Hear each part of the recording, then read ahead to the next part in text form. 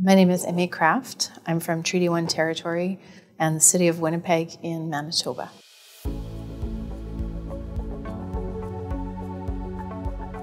One concept that stands out in terms of Anishinaabe worldview and way of life is Minot-Bimatsuwin.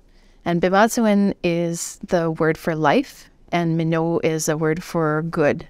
And so when we put those two together, it's a good life. But what that actually means is a collective sense of well-being and looking out for one another, being in good relationship with each other and trying to ensure this collectivized sense of well-being that flows from doing things in the Anishinaabe way. So right at the center of the language of the conceptualization is that idea of life and having this collective good life. We add prefixes to words to make them possessive, or that they relate to the group. And when it comes to that concept of Minot-Bimatsuwin, we can't appropriate it to the individual.